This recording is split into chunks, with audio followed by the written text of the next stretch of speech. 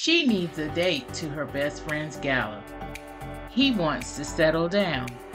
Can they get past their hang-ups to see that they should be together?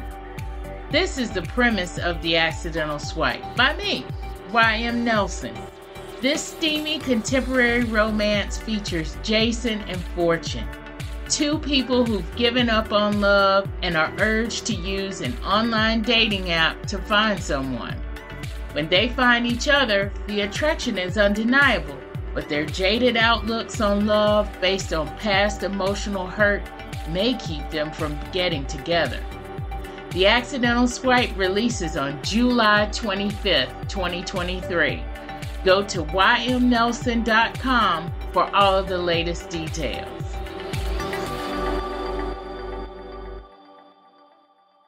This is the Nerdy Romantics Podcast, and I'm your host, Y.M. Nelson.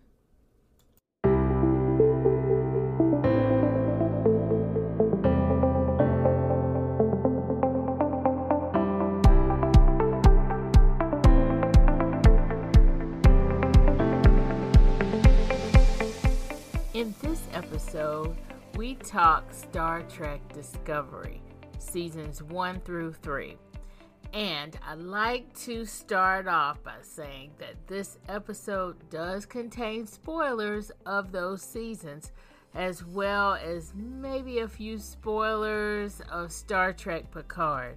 So if you haven't seen Star Trek Discovery, seasons 1 through 3, I suggest that you file this one away for now. Go watch this wonderful series and come back and discuss with us.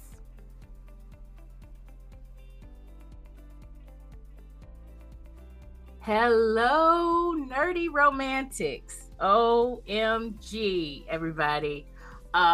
If y'all knew, if y'all knew what we were talking about before this recording started. But I have to give you a little hint. We were catching up on Star Trek Discovery and talking Easter eggs and feeling all, I don't know. We were nerding out, but then at the same time, we were like, what did we watch? Because there is so much stuff here. So today's episode is obviously Star Trek Discovery, and we are going to talk about some of the feelings we had about this show, some of the big stuff that we liked about the show, and of course some of the cool nerd stuff, and we will end up with kind of like a rating. So this is going to be a review of seasons 1 through 3. Right now there are 4 seasons out right now. There is a 5th season planned, I believe, but we are going to talk seasons 1 through 3 because, as you probably know as fans of the show, this show has a lot of stuff in it. There's a lot as far as storyline, there's a lot as far as action, and there's just a lot to talk about. So let's get into it. We have today Staci and Jen. We're going to first kind of talk about how we felt when we found out that Star Trek Discovery, this show called Star Trek Discovery, was actually going to come on. For a little bit of background, Star Trek Discovery is actually, they say it's about 10 years before the Spock and Kirk Star Trek that you know, the original series. And if you've ever heard about the fact that Klingons and humans didn't like each other once upon a time, this is where it all started with Star Trek Discovery. So Jen, how about tell us, how did you find this show? We know this is not your first Star Trek episode, but how did you find this show, and what did you think when you heard that there was going to be another series in the Star Trek franchise? You know, I've been, I wouldn't say that I was a super devoted fan of Star Trek, but I have definitely always been very aware of them, and I've watched pretty much everything. what I absolutely have always loved about the Star Trek shows is the way that they talk about being able to get along, being able to explore, and just sort of depending on each other and sort of creating this found family on the ship. So when I heard there was another one that's out, and there's a few Star Trek iterations that are currently available, not only Picard, but like Below Decks and that kind of stuff that's out there. So when I heard that there was going to be another one with Discovery, I was like, all right, I'm in.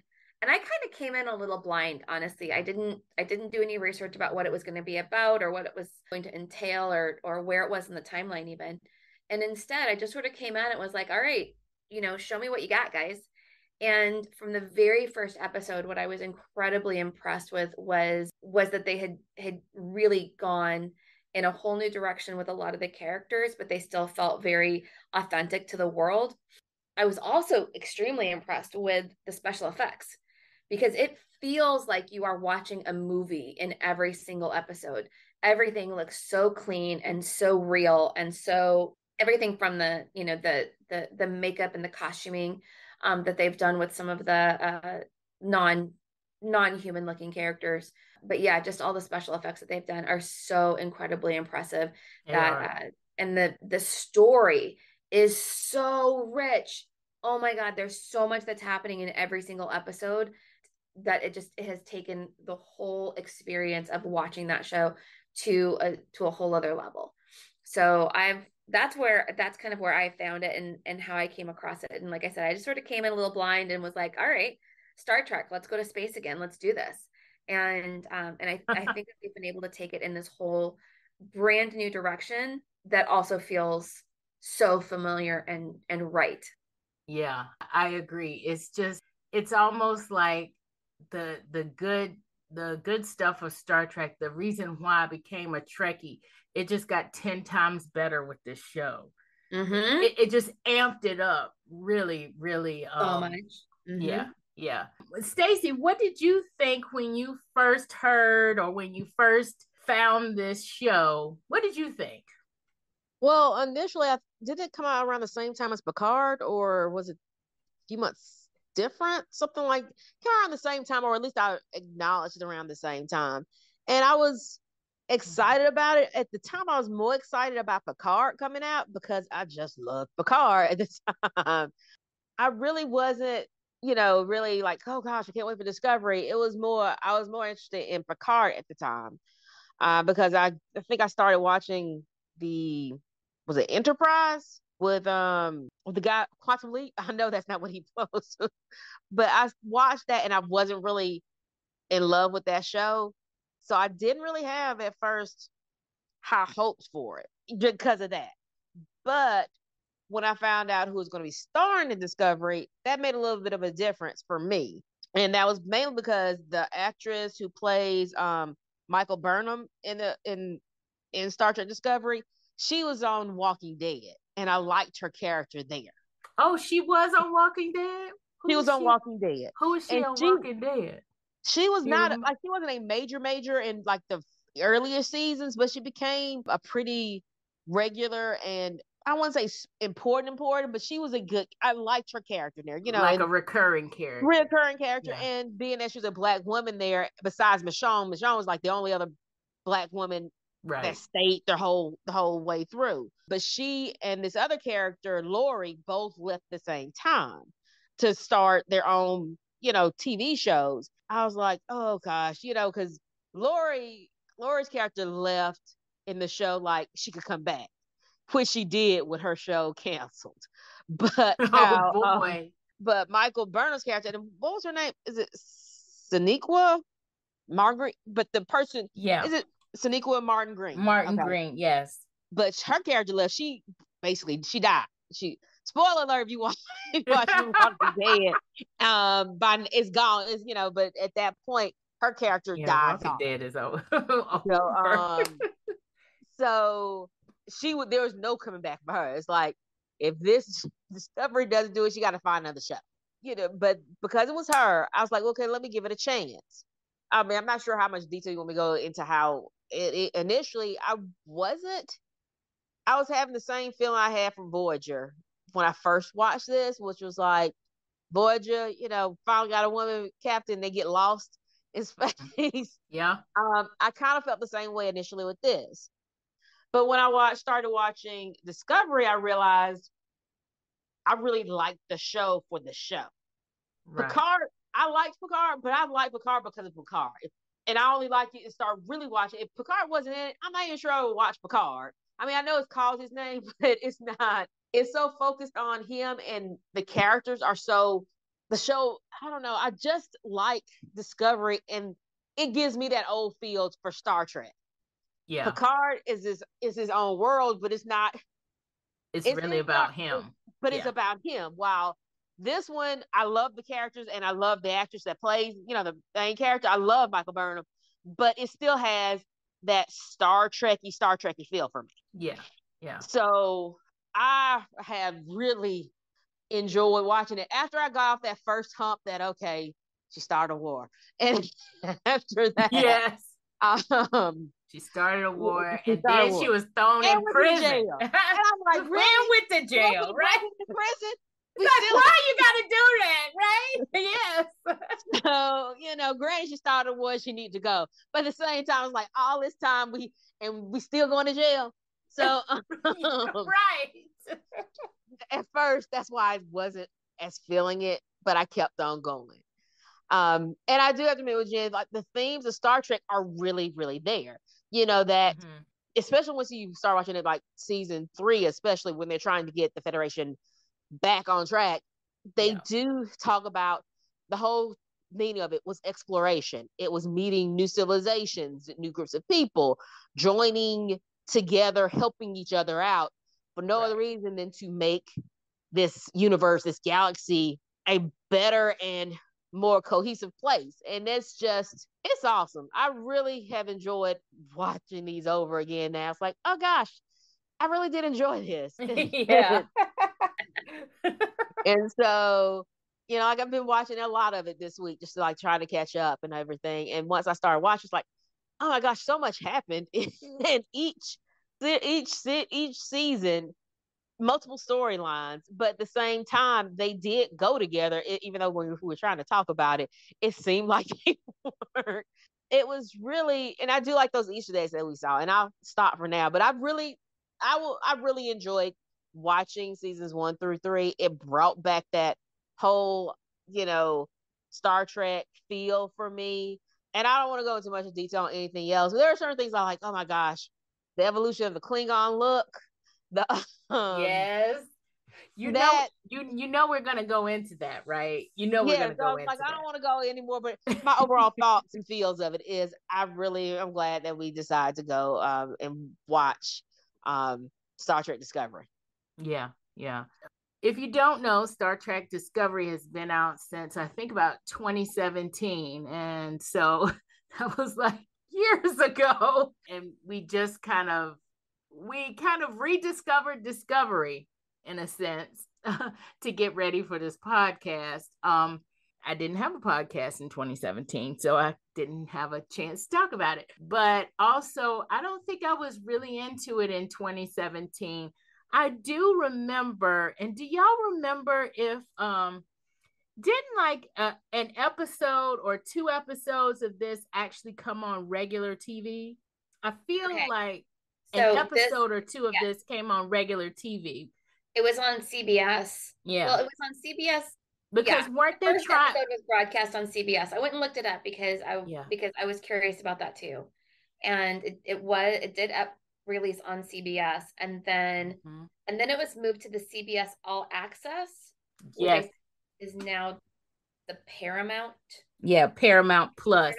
And if I'm kind of looking back at it, I'm thinking around at the same time there were a few shows on CBS that they were either introducing or had spun off. The Good Fight being one of those shows that was a spinoff of The Good Wife, the long running show with Juliana Margulies. And what they were trying to do is they were trying to start up their streaming service. That's what that was about. If I'm looking at it and thinking about it in those terms, a lot of those shows came out. And I think, Staci, I think that's why you remember Picard kind of coming out at the same time.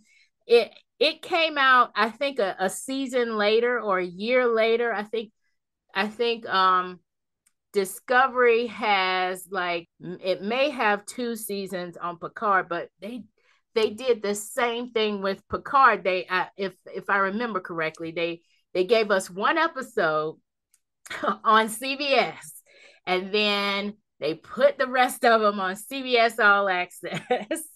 And so, they said, you got to go out there and look at it on CBS All Access. And unlike some of the other major networks that have like half of their shows are free or whatever, none of the shows on CBS All Access, as far as I can remember, were free. But yeah, it was kind of a push to get people to go out to the streaming service. The reason why I'm kind of focusing on this, because that's how I got into Star Trek Discovery. That's how I entered into it. And I feel some kind of way about how you trying to treat me right now with the let me put the good stuff, let me dangle this bait in front of you, and then we're gonna put it on paid streaming. I'm feeling some kind of way about that. Especially when you have the main character. I mean, we know that Michael Burnham, played by Sonequa Martin Green, we know that she's the main character. She's like the Picard here. She's the one that we follow. And for her to be the one that we follow, it was almost like that kind of watershed moment that, Staci had with Janeway. We finally got a woman heading up stuff. And so I feel like, we finally got a Black woman heading up stuff, and I was watching because of that. I will say, though, when I first, heard about it, and I first kind of got into it, that was what hooked me. But I really did not want to like this show. And part of the reason I didn't want to like this show is how I became a Trekkie in the first place. I had never watched, and I've still only watched a few episodes of the original series, the Kirk, Spock,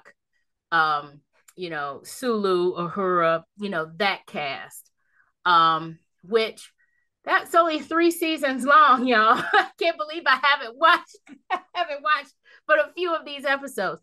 But I do have a total appreciation for, that whole cast. Total appreciation, total respect for it. It's canon. Really, I got introduced to that cast through the movies, which we talked about in Picard. But because it's before TNG, which that's my sweet spot, Star Trek The Next Generation with Picard and Riker and Deanna Troi. Mm-hmm. Hey y'all, by the way, I know this is like totally off subject, y'all, but did y'all know this? Speaking of Black women in Star Trek, did y'all know that Star Trek The Next Generation, they were going to cancel it after the first season? And Whoopi Goldberg said she wanted to be on the show because she was like, I really want to do a science fiction type of show. And Nichelle Nichols was like, a big inspiration, of course, for her, like she was for a lot of especially Black women back in the day. And so Whoopi Goldberg pretty much saved that show for us. Isn't that? I didn't know about Whoopi Goldberg saving the show. I do know that it came close to canceling on the first season, though. Yeah, that's all right. She wanted to be on this. She wanted to be on the show, and I kind of thought about it. And I'm actually in that.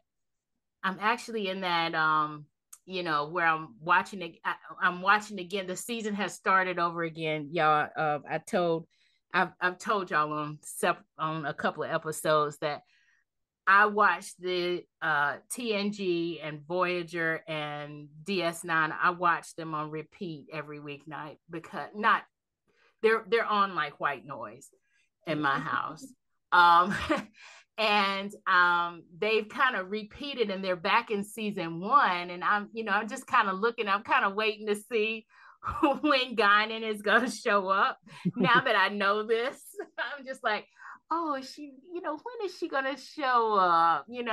And so it's like I have this new knowledge and I'm looking at it in a different way. Sorry, that was just an aside, y'all. In a way, they say in a way she saved the show because they were gonna cancel it after the first season, and she said she wanted to be on it. So she was on it and they got great ratings. And so they kept her on there. Because she's Whoopi Goldberg, and at the time, I mean, we're like, yeah, Riker and Picard or whatever, but Whoopi Goldberg is a star by that point, right? Didn't she at that point done Ghost and everything? Yes. So she's a movie star. A movie star. Little show. Yes. Yes. She was big time by that point. That's kind of where my sweet spot is I know TNG and beyond, right? I don't really know about those times when the Klingons and Federation were fighting. I don't remember that. That's old school stuff to me. And so I really didn't want to like it. And then when they did this marketing thing by putting it on CBS All Access, I said, okay, so you're going to put a show with a Black woman behind a paywall where people can't access it. That also made me a little upset. I had to get behind that paywall. And I was like, I'm going to invest in this for a little while. And so they hooked me. Because after that first season and the way they did that, Jen, you're totally right about the level of like the CGI, the level of the production level, Staci with the story, all the complex story they have going on. It is. That's what was so surprising. Why you have behind a paywall because it costs so much to do it. They said that's why they have behind a paywall. But Jim, what were you saying? I was going to say, there was a time when, when you had like the 300 cable channels, right? Yeah. And the stuff on those cable channels a lot of it wasn't that great. Nope. So every once in a while you get like a superstar, but most of the stuff that they were creating that was going straight to paid cable or basic cable type shows they weren't that great. They weren't spending a lot of money on them. The writing was very dry. And you were like, well, whatever. And that's what I was worried about with this show. Yeah. That they were going to cheap out on it because it was going on to the streaming service and they didn't think there were going to be a lot of viewers. And I mean, that would be a self-fulfilling prophecy, I guess, right? If you put crappy shows and then you're going to charge me for them, why would I pay for crappy shows? Right. So that's something that it's a totally different way that the streaming services have come about providing value to the fans, is that they could have done a crappy not so great version of it and put it out, which is what they used to do on, like I said, on the basic cable, but they threw a bunch of money at this. Yes. And every penny they spent is on that screen. You have amazing actors, like really amazing actors, and just real heartfelt storylines, and just real, there's things to celebrate, and there's tragedy, and there's excellent science. Yes. Nerdy person over here, when they start going into the science discussions, and I know like a lot of the stuff isn't really, I know it's made up, but even the way that they talk about it makes you think, oh, yeah, we can totally do that. That sounds plausible. Why wouldn't we? But not only do they talk about it where it's like, yeah, we can totally do this. They are excited about it. They are nerding out about it. Like first season when they figure out that whole spore drive. Yes. And they are talking about that spore drive. And they are just totally geeked out about it. And it makes you excited about it too. And it's like, I don't know what grade I got in biology, but I am down to work on a spore drive. Right? Yes. They totally leverage that. But then, and here's the other thing that they've done really well is that, okay, so we spend an episode and we nerd out on the spore drive or what have you. And sometimes that type of information would kind of be forgotten or glossed over in future episodes. And that's not what they do here. No. There's some decisions that are made kind of like we'll call it middle of season 3, when there's like an entity that's like trying to take over things, and they realize that what's his name has all this knowledge of the spore drive. They're like, we have to get you far away from here because this technology, this knowledge is so rare, literally in the universe, it is so rare that we cannot allow this to fall into the wrong hands, which means that you cannot fall into the wrong hands. It's honestly like it's kind of gut wrenching because he's taken without consent. They're like, right, don't do this to me, and yet they do it to him anyway. And I don't know how deep we want to go into the spoilers here, but it's spoil away.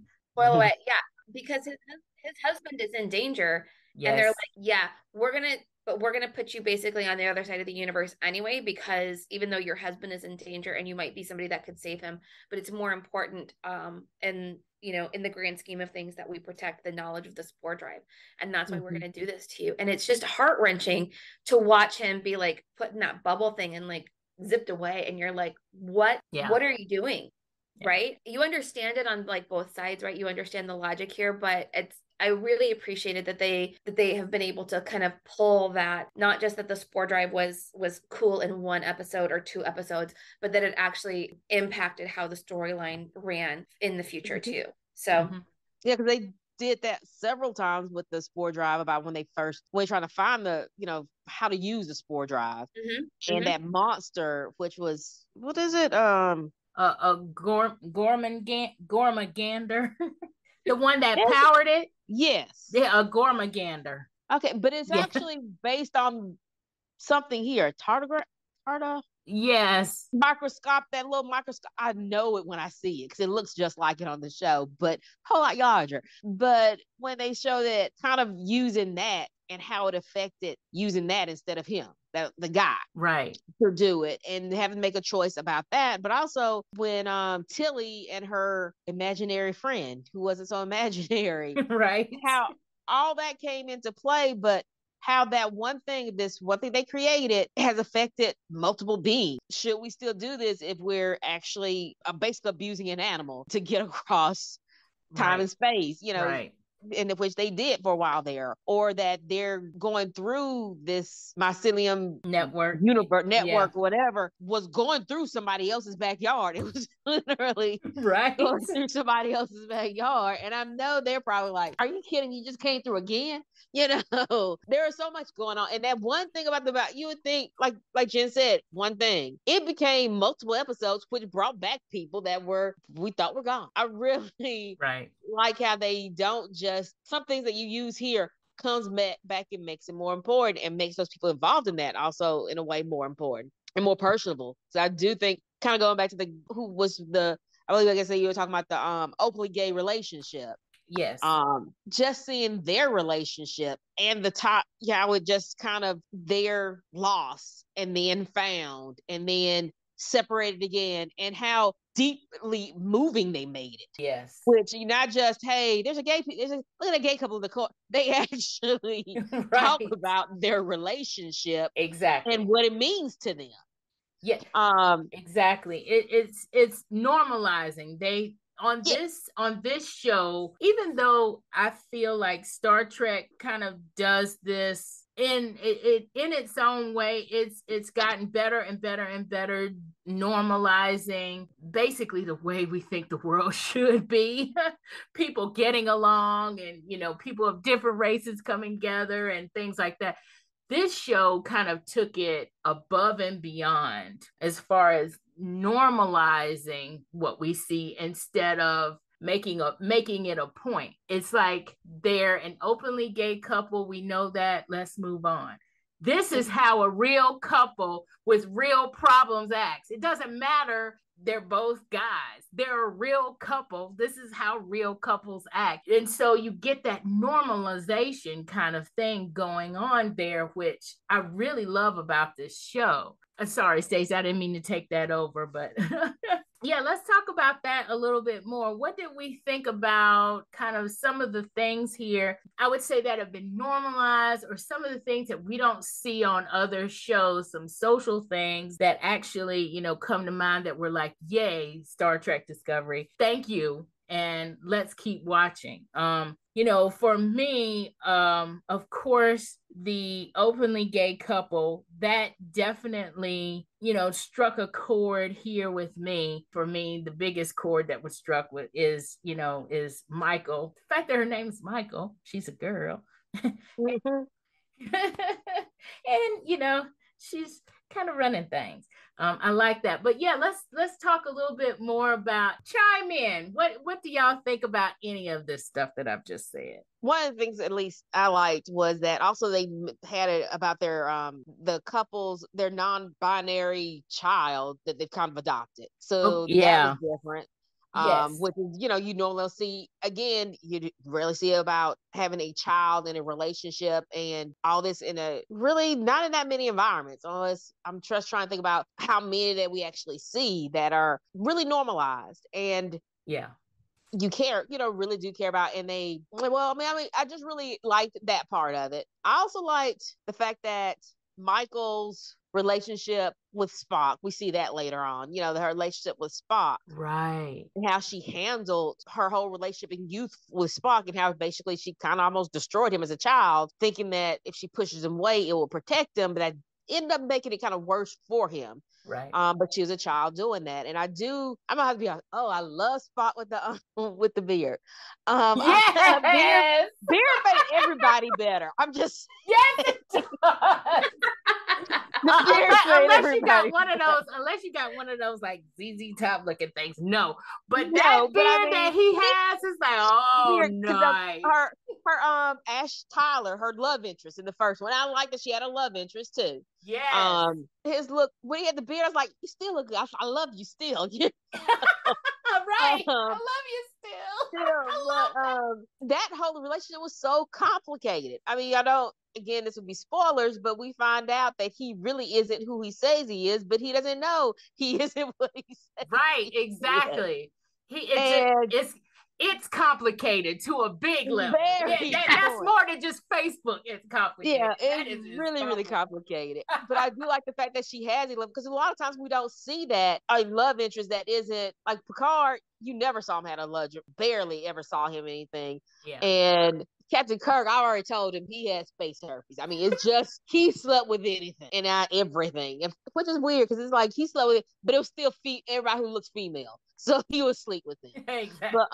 But no, and then I'm thinking about Deep Space Nine. He didn't really. He's near the end. He had a relationship, but again, it was more they got married. It all kind of felt along the same kind of lines, but you never really saw a whole lot of courtship, especially from the female kind of perspective of it. I mean, I really enjoyed that because she's had, if you keep watching it, she has two love interests as we go along and see. Mm-hmm. Both of them very different, but both I really like, because a lot of times you see somebody and they leave one person or something happens and they have another one's like, I liked the other one, but I was like, I like them both. I really did. I'm glad you had right. to go, Right. Okay, I liked them both, but oh shoot, what's his name? That shows up in season 3. Cleveland? The guy in season 3 though. Cleveland Booker. Special. Yes. Cleveland Book or something like that. Yeah. Yeah, Book. Yeah, they call him Book. Yeah. He's an upgrade, I'm just going to say. I have to agree with that, because the other one had so many issues going back to be like, okay, he got a lot going. He got a baggage. Yeah. Cleveland is an upgrade. I do agree with that. Oh, man. Yes, he is. I'm sorry, that actor, David Ayala, he's a muse in a future novel of mine. But that's a whole nother can of worms. But you're right. Yes, he's an upgrade in the fact that, he has his stuff together. She's a mess by the time she meets him. Mm-hmm. Yes. She is straight messy, but he gets her all together. Gets her together enough where she can get a little promotion there, mm-hmm. without spoiling too much, even though I am saying there are spoilers. He's a definite upgrade in that he's got his stuff together pretty much, mm-hmm. when they first meet. And I love that about him.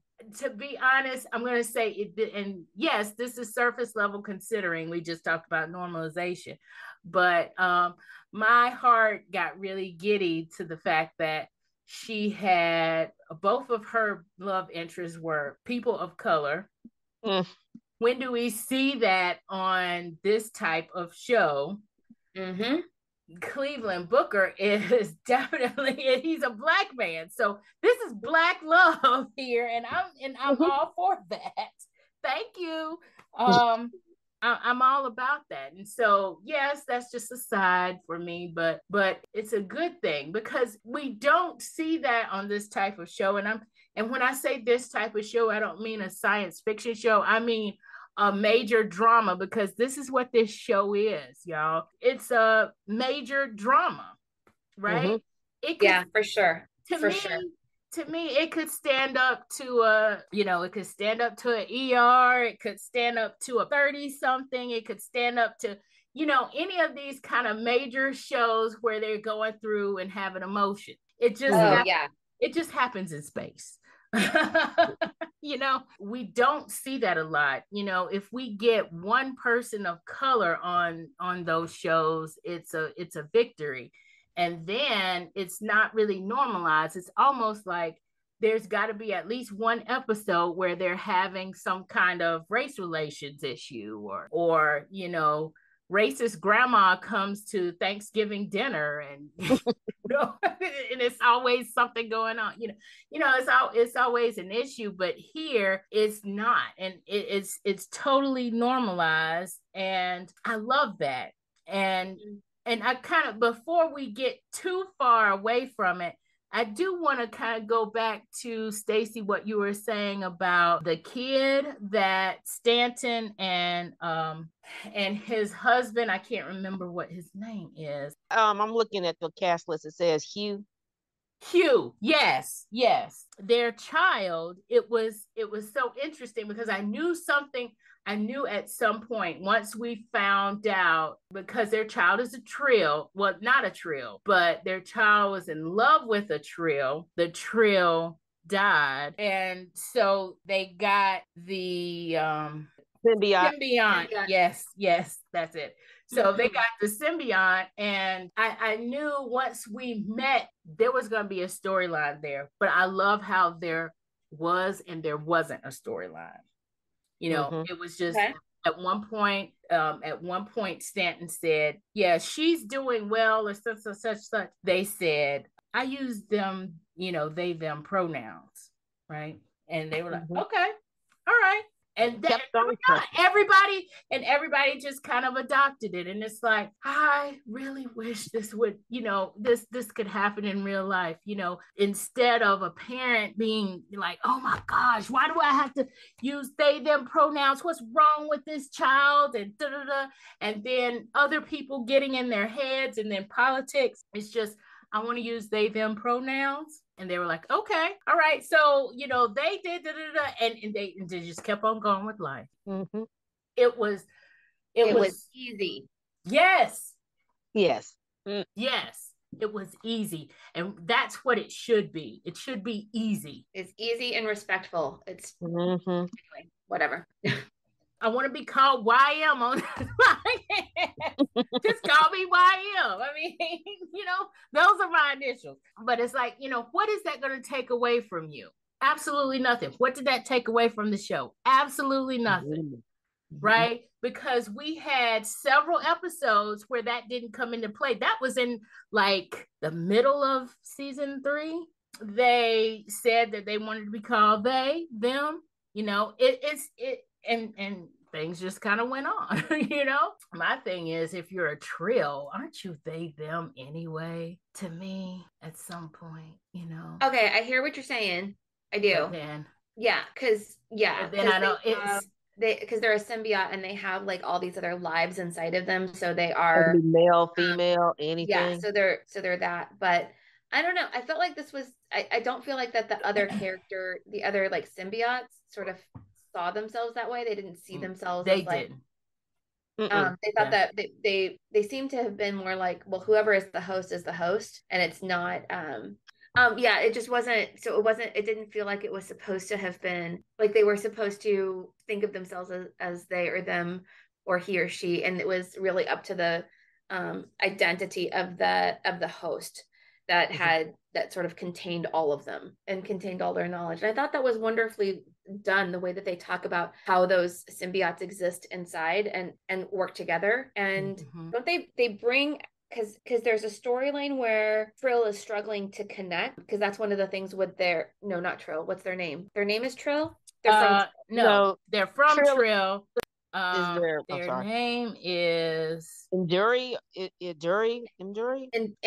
I think that's right. Anduri. Yeah. So where Anduri is, they need the expertise of somebody that was in had a previous life and was part of the symbiote, but Anduri cannot speak to them, and that's a whole storyline about how they cannot speak to them and how they are struggling with this whole process, and you felt for them because they so wanted to get it right, and they're supposed to be this special entity, and they didn't feel that special, and I just thought it was really well done. They made that character who's not the star of the show into somebody who's very sympathetic and very, you can empathize with them in the way that they're feeling, even though, I'm not a symbiote.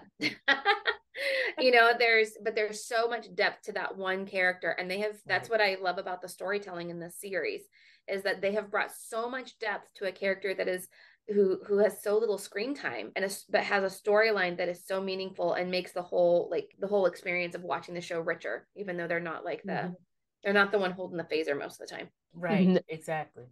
But they do mention in there that even before because I've been watching, and the character does mention that even before the symbiote was in me, I felt like being called them, they before that. So it had nothing to do with that. And exactly. I really like the fact that they said it, that it was part of their identity, not this alien creature inside of it identity to cause that. So I liked it that they did that. Yeah. While you were talking, I was thinking about one other thing. We got to talk about my favorite sexiest fish man alive, Doug Jones. Oh my gosh, yes.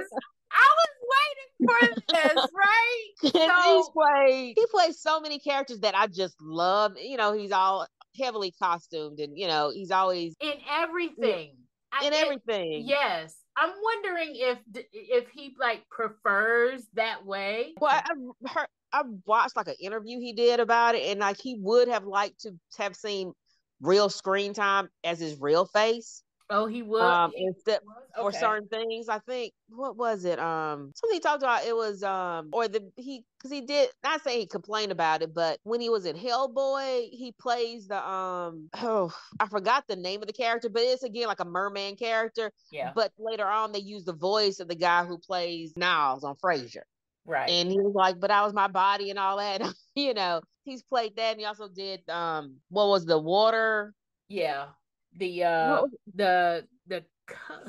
color, no, it wasn't the color of water. The love story, the something, the merman love story. Yes, the something but he of water. And he played that in Hocus Pocus 1 and 2. Yes. There's just so much that he's played in that I've enjoyed his character. And then he's Saru.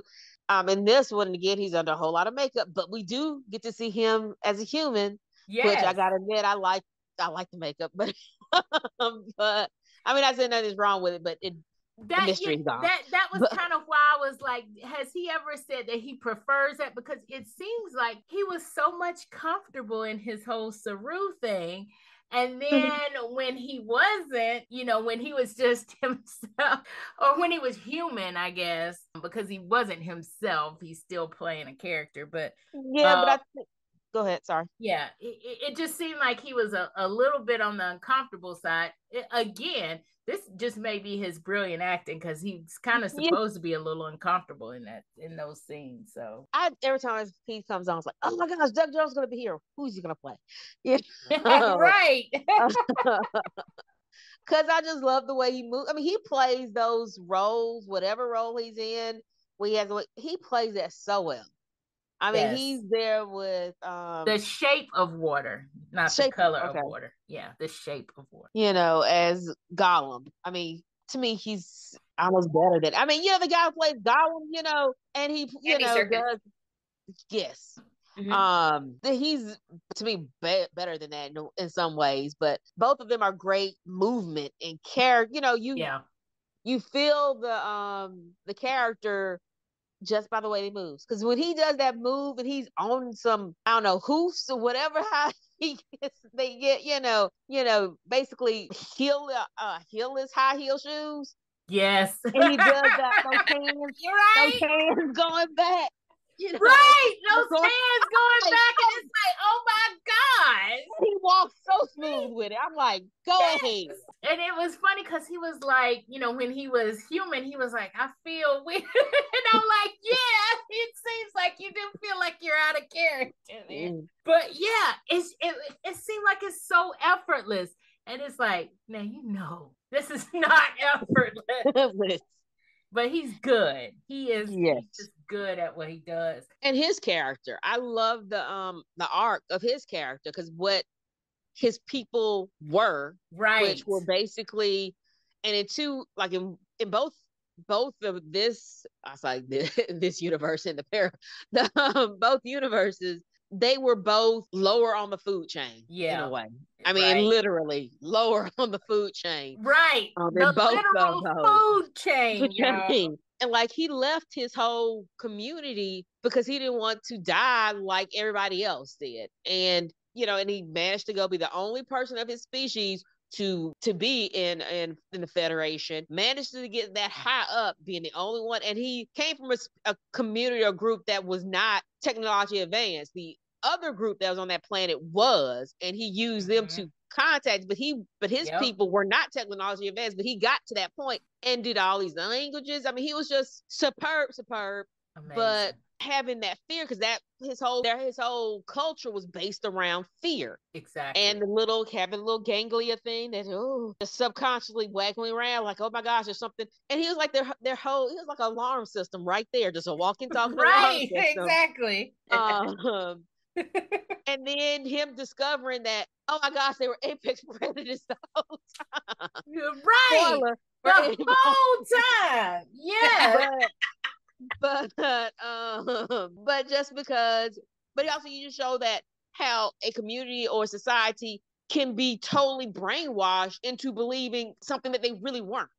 Yeah. And granted, the other group did it because they were being slaughtered, and so they did it to protect themselves. Exactly. But at the same time, you saw how people were so scared, so low, and killing themselves off, or once they get to that point that where they should have jumped over, that they were brainwashed believing this is a bad thing. About that. Yes. And not going to the next level. Mm-hmm. Exactly. And it's just, and how he just rediscovered, like, this is the first time I've ever not felt fear. And I was like, my God, just that whole thing, that whole arc for him, and seeing him change from somebody less, not saying he was meek to begin with, because he wasn't necessarily meek, but again, every day he faced his fears because they were a fearful race of people. Right. But he faced it every day to accomplish that until he wasn't anymore. And I loved his character. Every time he came on, I was like, Saru. Yeah. I'm going to say this and then I'm going to get off of this. But it's kind of a parallel of kind of seeing what oppressors can do to oppress people. Mm-hmm. And why that just doesn't make logical sense. But it's really a power thing. And it was and they were just trying to oppress them because they were the apex predator, and they were the ones and they were just trying to oppress them. Even when Saru, had that arc and owned his power and everything like that, it wasn't like he went back and tried to slaughter all those people. So it's really a fear on the other side. That's really what that's about. They're just trying to project it onto someone else. That's really what oppression is all about. It's all about fear. And I'm just going to leave that there because that's what Star Trek can do to you. It can make you actually think about real life, which is what the whole point of it is. But I do want to leave that there because, you mentioned Saru and you mentioned costuming and you mentioned the fact that, of course, he's an alien get up and makeup and everything like that. And I want to talk about, y'all, the Klingons in the first season. And the amazing job with the costuming there and the makeup there and just their look. I was kind of concerned about that because, in TOS, in the triple episode, in TOS, the original series, this is one of the few episodes that I've seen, y'all. But in the Tribble episode, there are Klingons in the Tribble episode. They're actually the same Klingons in DS9. The Klingons that go and try to fight the albino in DS9. I don't know if y'all remember that episode. Jadzia is Curzon, and they all have a K name. Kang, Koloth, and I can't remember the other one. But anyway, those are the same Klingons in TOS in that Tribble episode that there are in DS9 when they go and fight the albino. You know, in the first season, there's the albino right there. And I'm wondering, is this the same, like, you know, albino that they were trying to fight in DS? Is this the same one that they were, you know, talking about? We've been hunting this guy for 80 years and all this other kind of stuff. You know, you just kind of wonder how much did they kind of connect. But what isn't connected is the way that Klingons have looked throughout the series. Because in that very first episode, or the TOS episode, Klingons look just like humans. They just have these beards. And in fact, they kind of make you think that they're like Russians. Okay, the original Star Trek. The original Star Trek. Yeah. I do remember. I didn't see the original Star Trek, but I do remember Star Trek: The Next Generation, where they go back in time. Yeah, that's DS9. That's DS9. They go back in time. That's the episode, the Tribble episode. So, because they go back in time.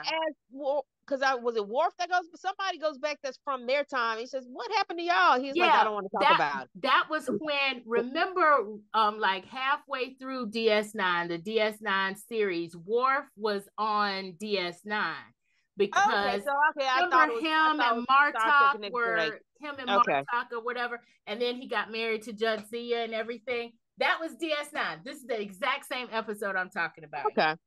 And yeah, that's the Tribble episode. And every time they talk about Tribbles, that's the episode.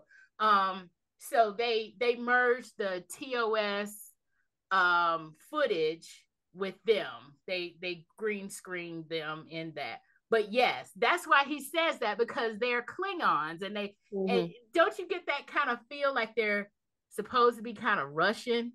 Yeah, I was at the time. I'm sure they were supposed to live, but it's right. It's a different time. It's the late 60s. What was that? Yeah, Cold it's like, War? okay, we're gonna have Not the Cold war. I mean, Cuban race. Missile Crisis.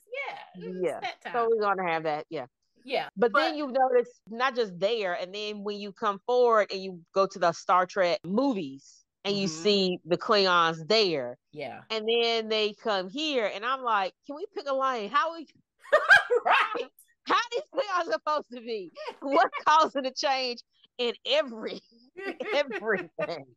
But at least they're somewhat similar, but it's funny. I was like, Klingons really evolving here. I know, what caused it? They evolved backwards, because that's supposed to be before TOS.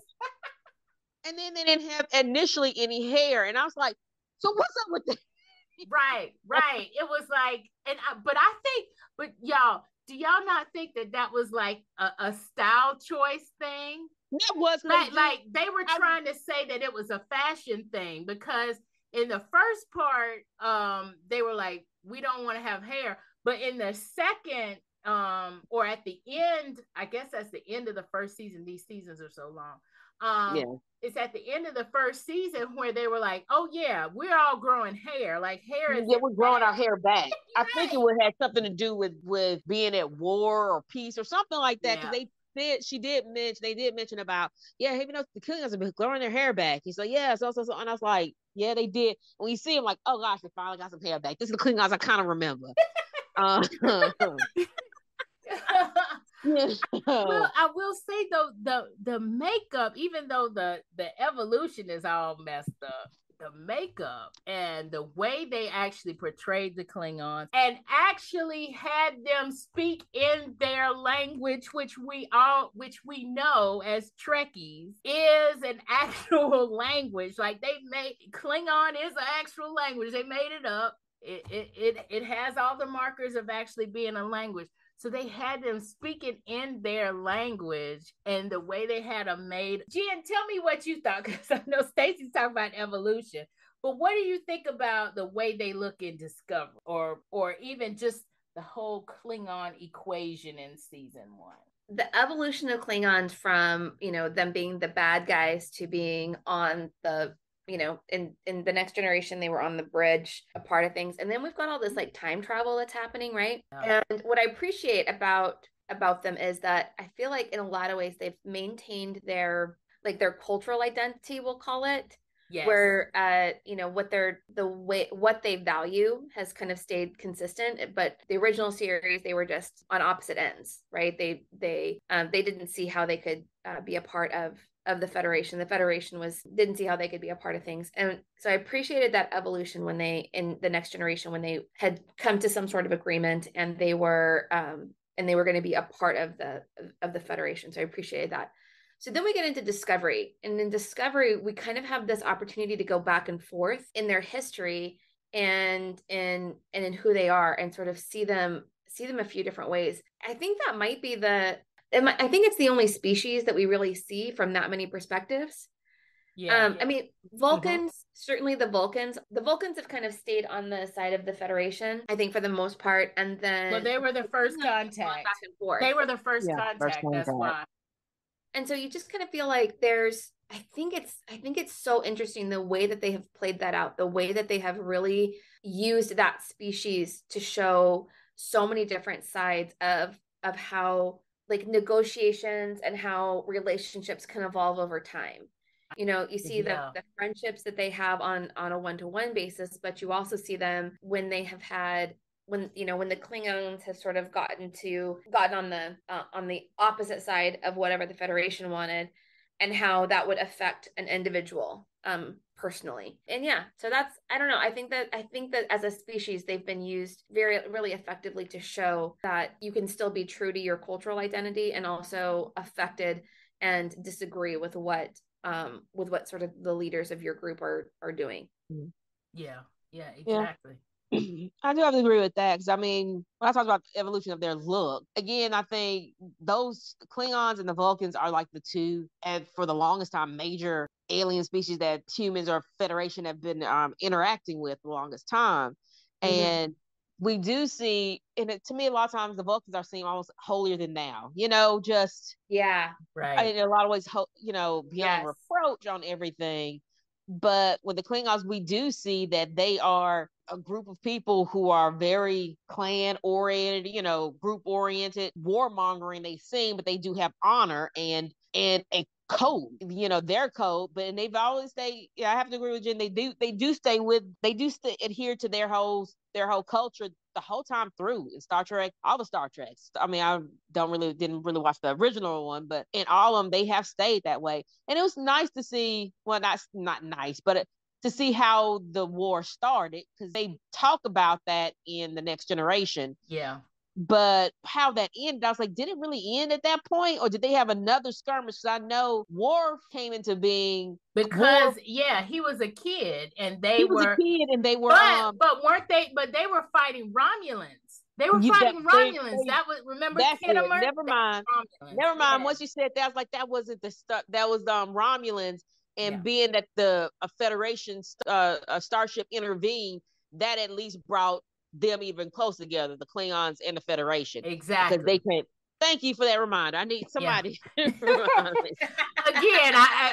white noise. I watch it every day. It did. It brought them closer, because that peace that they had during Kirk's time, and kind of what we see here at the end of Discovery, is just kind of a tenuous peace. Because again, these are Klingons, all right? It's like, if you do one thing, if you mess with their honor, they're gonna fight you. They don't care what they got going on as far as a treaty. Are you kidding me? It was tenuous, but then when they had that common enemy, the Romulans in TNG, that's when it kind of, it came together. And, they do say on TNG, even though Worf is on the bridge, and we love that about, the fact that he's on the bridge, he's the only Klingon in Starfleet at the time. So, we see on TNG, Worf being only Klingon in Starfleet. We see on DS9, one Ferengi in Starfleet. I don't know why these names are escaping me right now, you know, and then here on Discovery, we've got the first Kelpian in Starfleet. And I just think it's so cool. It just becomes more and more inclusive over the years, right? Over the series. It becomes more and more inclusive. And you know, I agree, Jen. It's that relationship between the Klingons and the Federation. It's not an easy relationship. And it's also not easy to become more inclusive as a federation. You know, you kind of you see that gradually happen, and it gradually gets better. But it's not just like, hey, we're just going, we just keep moving, and we're just doing it, and we're all good. No, there's skirmishes, and there's fights, and there's issues going on. And with that whole Klingon Federation kind of relationship, you see that whole dynamic relating, and being in a relationship is hard. It's gonna have some days where it's gonna be like, okay, we're buddies today, and then it's gonna have some times where it's like, okay, we are fighting today. Right. It's not, but Staci said something that kind of struck me as well, and I hadn't thought about it until she said it. The Vulcans, they do have that kind of air of, we're beyond reproach, we're all whatever. But if you think about it, the Vulcans basically meditate half of their own personalities away, right? It's like they are repressed so they can act like they're better than everybody else. Whereas the Klingons, they are true to themselves. They do everything that they want to do. They are true to who they are, and they've always stuck with that. Whereas the Vulcans have a lifetime of repressing themselves to try to appear, we're better than y'all. But then get the Romulans. And you're like, oh. Right. The Romulans are just like, we're better than y'all. Forget y'all. And they're like, we show all the emotion and we're devious. Right. We can manipulate the whatever out of all of y'all, and that's why we're better. It's hilarious. It's hilarious. We have talked so much about this show, y'all, and I'm not gonna lie, we talked for a whole hour before we even started recording. That's how much stuff is in this show. There are a couple of things that, for some reason, I wanted to mention, a couple of little Easter egg things that had me giddy. Well, two, not just had me giddy, but had me actually going and getting excited about TOS. So I'm just going to say blanket in season 1 and in season 2, because in season 2, they go to Talos 4. And there's a flashback there to an episode I had not seen from TOS, but it actually kind of gets me excited to see TOS, right? Because it's like, I want to know, what went on. Are you talking about the same thing that I'm thinking about, that they're trying to get that time crystal? I think that was it, right? And the woman Vina. And then they had those from the original. That's what I haven't watched. I haven't really watched any, but that is something I do recall, because I have seen parts of that episode, and I was like, oh, I remember this. Right. I'm just like, wow, yeah. And that's one of those episodes that I hadn't seen, and I was like, I need to go back and look at this. But then, we talked about this earlier, so. I'm just gonna kind of reiterate for you guys in the audience. We also had kind of a flashback there's a flashback kind of episode in season 3 with Captain Georgiou, and she's going back into her parallel universe, but it's actually that whole episode where she's going back into her parallel universe is actually reminiscent of another TOS episode, which I talked about, with Picard, and with the whole xenophobia kind of thing with Picard, where she's going back into this portal kind of thing, and there's a guardian there, and on TOS they call him the Guardian of Forever. And then when she goes back into that portal and she's actually re-entering that whole life there, it looks a lot like this particular episode where Kirk is a general, and it's a very I'll say it, it's a very kind of Hitler-esque kind of episode. You know, there's a lot of violence and stuff going on there, which is also kind of why that episode made me think about when I saw in Picard how they did that kind of thing. That episode kind of carries on, kind of like a tribble. You can never get rid of a tribble, doggone it. It's like, but they're so cute. Don't touch them; they'll multiply.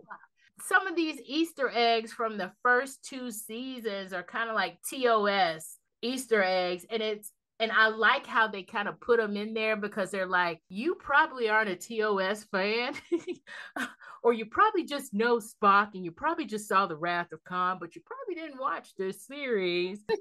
So let me give you a little flashback, because they do flashbacks here, and where it's like, oh my gosh, I get this. You know, they have triple jokes, and in season 2, they have a joke about being a red shirt in season 2.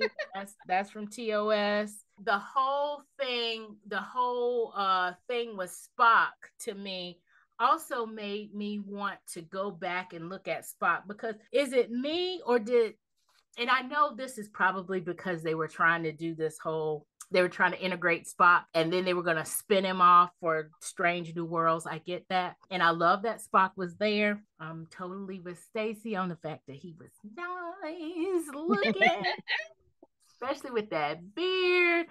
I mean, I thought I liked Zachary Quinto as Spock, but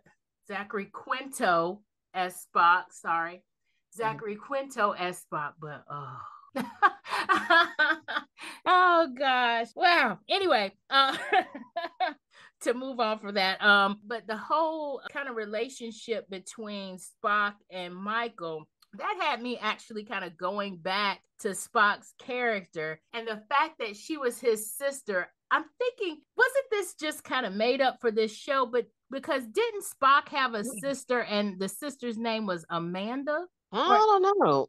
Or is the mother? No, is the mother is Amanda? And I think he had a brother in previous. Was it is the movie, or I thought he had a brother, because they do mention, and not a sister. But in this show they do mention that he does say, because they're like, well, you know, how they gonna explain Discovery and all this stuff. He had a sister, and they're like, when they left. Yeah. When they went to the future, they said everything is going to be purged. My memory, you know, there will be no reference or so to. I was like, okay, that's how they. Right, so that exactly. So that's how they disappear her. Yeah, exactly. I knew that had to be. It had to be because there's people like me out there that's thinking, I think Spock had a sister, and Spock's sister was named Amanda, not his mother. His mother was named something that started with his mother was actually on a TNG episode. Y'all remember that episode with Sarek, where they did the mind meld with Captain Picard? His mother, no, Perrin. Her name was Perrin. And and actually the actors and the actor and actress that played Spock's parents in that TNG episode were the same ones that played Spock's parents on TOS. Because I have seen that. So the guy who played Sarek on TNG, that's the same guy who played Sarek on TOS. But his mother was named Perrin. And of course, she was, you know, human. But for some reason, I feel like, and I don't know where I'm getting this from, that his sister was named Amanda. And here, his mom is named Amanda. And I'm just wondering if they tried to kind of correlate it in case he says, I don't know. I have no idea. I don't remember a sister. I do remember he had a brother. So maybe that's what I'm thinking, that he had a brother and not a sister. But that was genius the way they had, you know, kind of explain that away by saying, okay, we're gonna purge all of this, you know, purge all of it because they've gone to the future and we can't now know about the time stuff. And it's like, okay, I have no sister named Michael. Oh, right, exactly. I was like, okay, all right, that explains this blip. But I thought that was cool. These are just kind of just a few little Easter eggs, but a lot of them were from the first two seasons were from TOS. But as we look at the third season, because they're in the future and they're actually beyond even Picard, they could talk about anything. Yep. And I thought it was cool that, in the third season, is that where we meet Michael's mom? No, that's in the second season. Oh, the second season. Where we meet her mom, but I think we see her again no, we don't, because the third season, yes, she does. We do see her again in the third season. We do. And so, yeah, because in the third season, that's where she's doing a lot of the Kawat Malat stuff that she does. I thought that was really cool that they mentioned Kawat Malat because, of course, right after I watched that, I watched Picard, and Elnor is in the Kawat Malat. And I was just like, they're bringing in everything now. That's why they went to the future. They went to the future so they could just talk about everything. Because they do talk about everything. The reason why Romulans and the Vulcans now are talking or whatever, and they're trying to figure out the whole burn situation, is because Ambassador Spock has reunified Vulcan and Romulus. And he did that in TNG. That was one of those episodes, those 2-part episodes in TNG. That actually, it was more than two. It was 1 2-part episode, but that was how Spock ended up being on TNG for a little bit. Is because he was trying to unite Vulcan and Romulus, because there was a faction of people on Romulus that were like, hey, we want to know about our Vulcan cousins, and to see that kind of come to fruition there is kind of cool. But yeah, so many Easter eggs that we could not possibly even go through all of them here.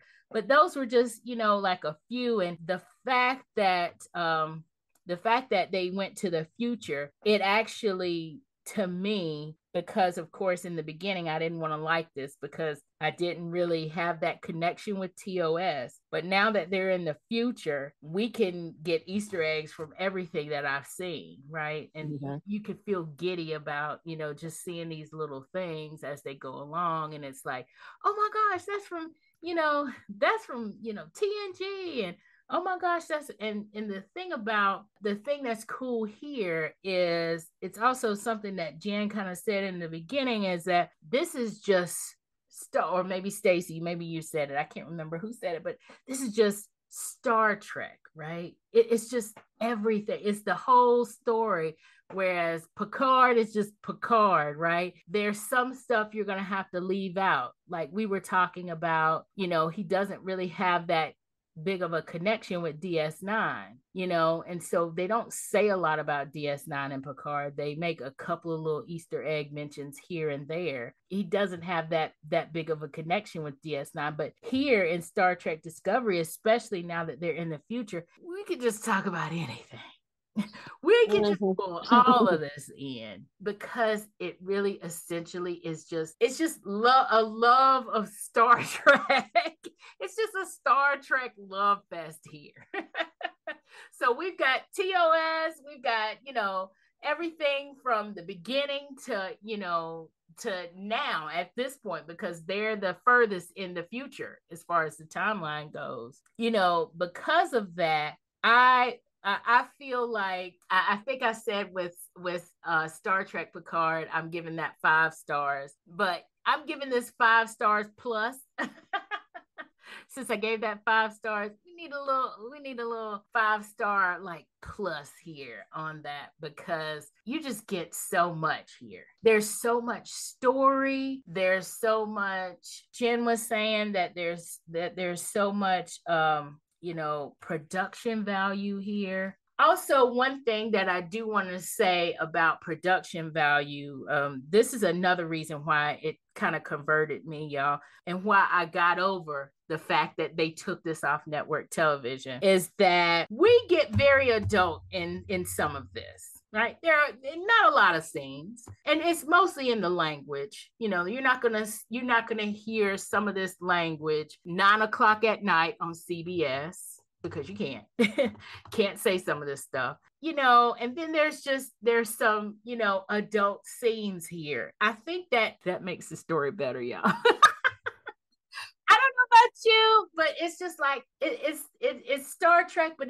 we're not in kiddie land anymore. We're not in kiddie Star Trek. This is family friendly Star Trek, where, and actually, it's funny because it kind of makes me think of what you were saying, Staci, about or what we were saying about the fact that some of these people are just a straight up hot mess, and all those kinds of things. And two, we've got a lot going on, with people and their characters going through stuff and doing all this kind of stuff. With that, you kind of need the realness of adult language. You kind of need the realness of people actually in relationships, and not just saying, I really like you, and kissing and then going to commercial.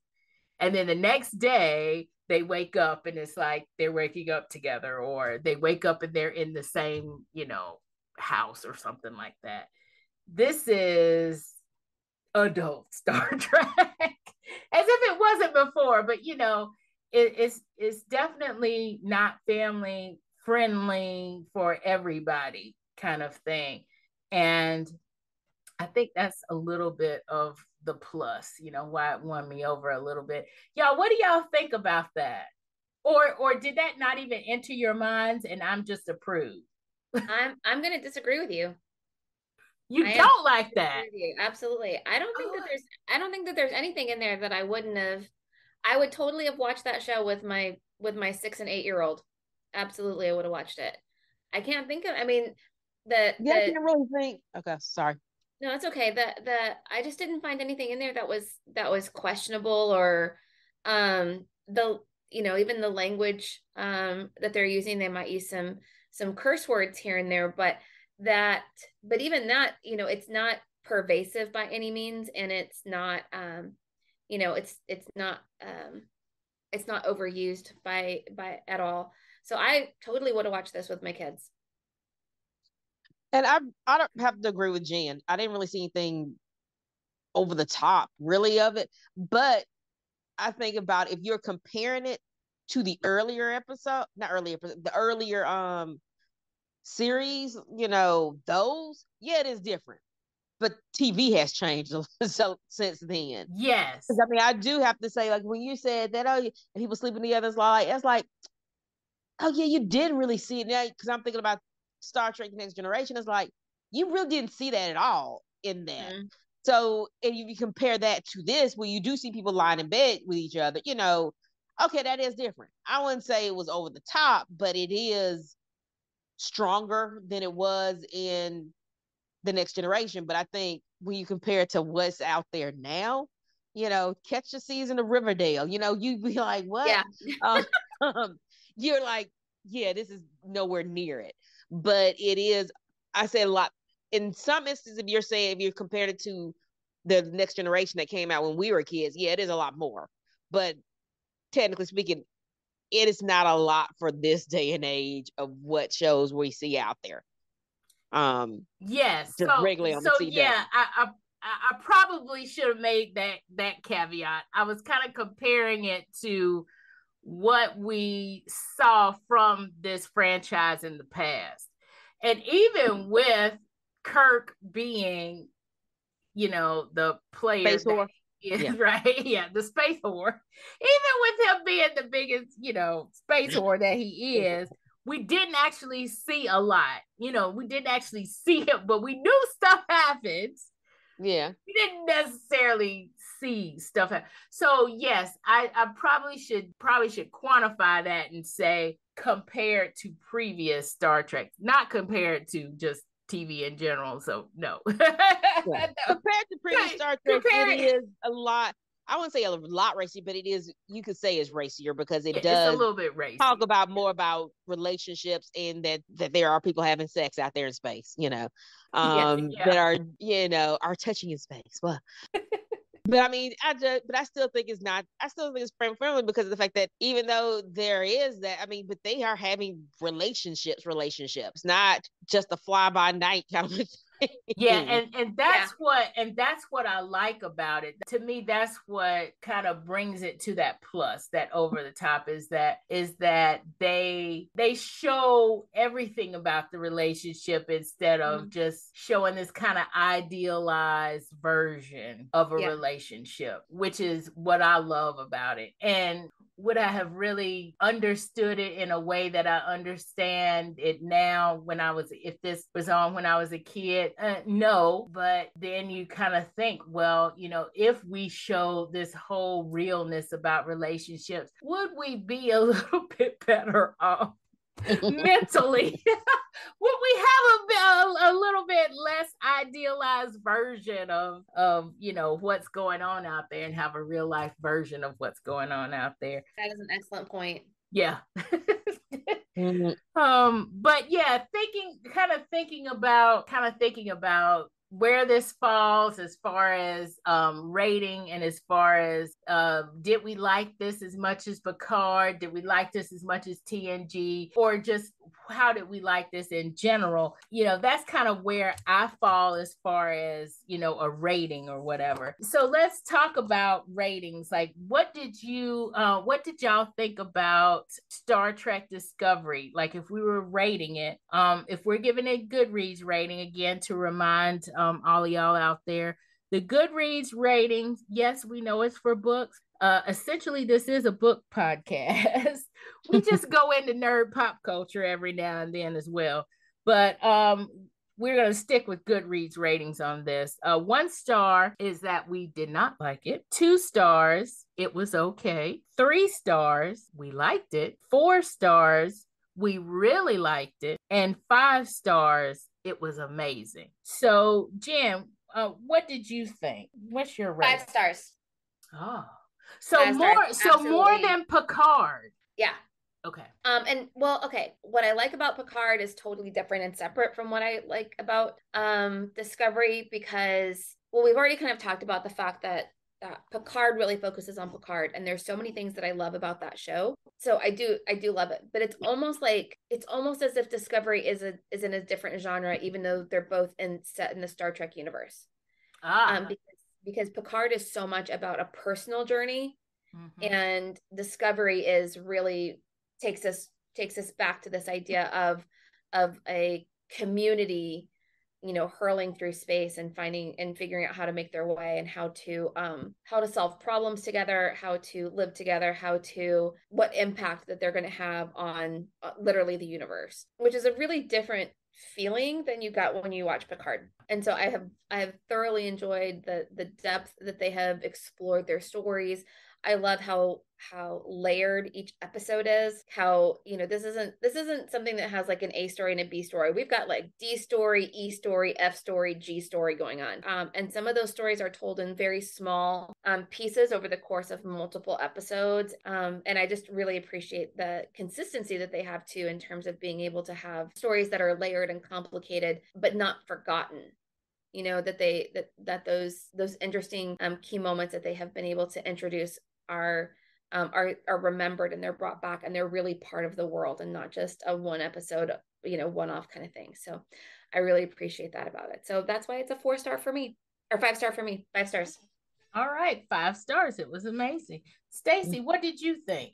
I really can't remember what I gave Picard. Was that a 4 I gave it, or? I think you gave it a 4. Well, this one was definitely a 5. I was just like, whatever Picard is, this was one more than that.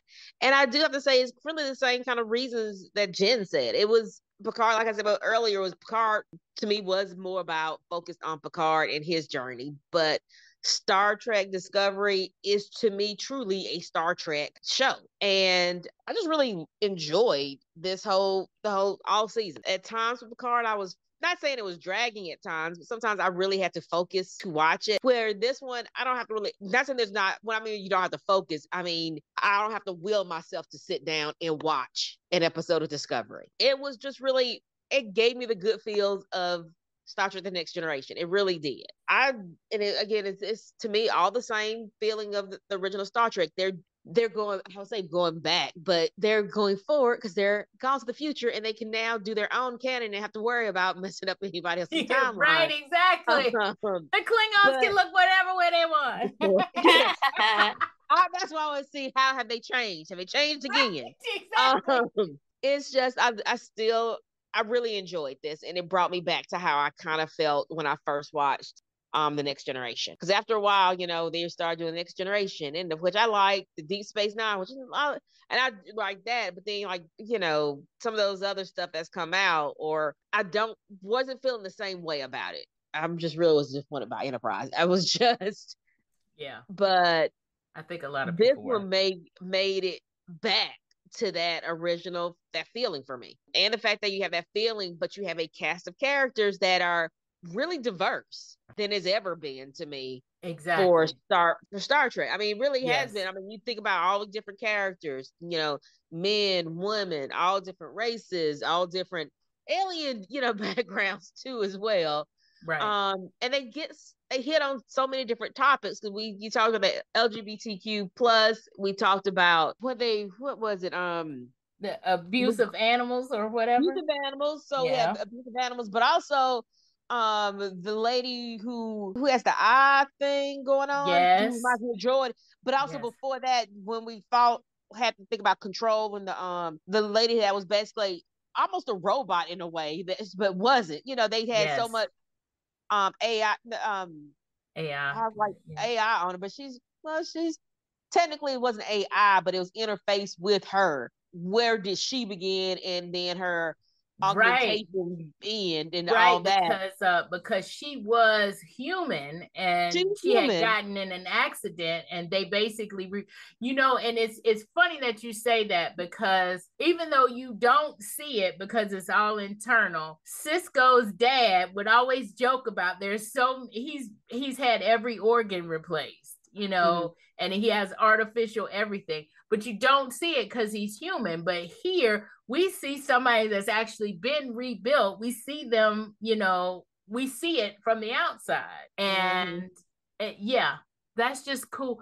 And the fact that they're on the bridge, because that is the other thing, now that you're saying that, the fact that they have this not just diverse cast, but the diversity is not just a one-off here and there like they do on some of the other episodes, but the cast on the bridge that you see all the time is 90% human, or mostly humanoid looking, or mostly human looking.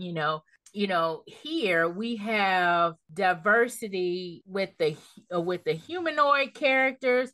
We have alien characters in roles, more diverse, I should say, alien characters in roles. It's not as, even for it to be Star Trek, where we know they're gonna meet different alien cultures, it's really diverse. And that just brings me, and I'm sorry we went off topic, supposed to be in this, but I also think the aliens are diverse too. Yes. Sorry about that. Because the aliens are diverse. So I was looking at some of the aliens and how it used to be, if they showed you an alien species, all the aliens looked alike, even though they all looked alike, even though they were aliens. But now if you look at the alien species, I was like, on this one episode, that was like, oh, they have made the aliens, even though it's a whole different species, the aliens are themselves diverse. Yeah. In the way they're looking. It's like, it was like, exactly. For a while there, the Klingons, basically white actors with the makeup. And then like for a while, black actors with the makeup. And then, right. Whatever race, and we put makeup on them. Well, now it's like, okay, we're going to have this different alien species. We have different races, and then put the makeup on them. and that makes it Mhm. look like they're diverse too. Yeah. And so you can see that. And so I'm 5. Let me just be like So 5, everybody. 5 on this. I like this. I really did. Oh my gosh, 5s across the board here. So you know what that means, y'all. You know that means we're gonna come back and we're gonna talk about season 4. And if we come back and season 5 is already done, we're talking about season 5. You know that's happening, right? Hey, I'm there for it. Can't wait. All right. We are definitely going to come back and talk about season 4, but this wraps it up for seasons 1 through 3 of Star Trek Discovery. And hey, y'all, 5s across the board. So we hope that if we haven't spoiled it too much for you, and you haven't watched yet, that you do go and watch. If you've watched season 3 and you're ready for season 4, or if you've caught up and you want to talk about it, nerdyromanticspodcast.com. There is a contact section. You can talk all about it. Send me an email. But if you want to be caught up and you want to be here when we do talk about season 4, then make sure that you are subscribed to our podcast and subscribe to our newsletter, which you can also do at nerdyromanticspodcast.com/subscribe. Jen, Staci, I am so happy that y'all came on to talk about this show with me. I cannot wait to talk about season 4 with y'all. Thank you for coming on, and thank you for indulging me in all of this. Thank you for hosting, hun. This has been awesome. It's always a pleasure. Do appreciate it. Being invited. So that's all for this episode. We've got a new website at nerdyromanticspodcast.com. But don't fear, all of our episodes and their show notes are on our new website. While you're there, please consider donating to our podcast with the donate button at the top right-hand corner, or the Buy Me a Coffee button on the show notes for each episode. Your donations go straight to keeping this podcast on the air and keeping all of our episodes out there for you to listen to whenever you want to. If you want to get our show notes in your inbox, please consider signing up for our Nerdy Romantics newsletter. The sign-up form is at the bottom of each page on our new website. Thank you for listening.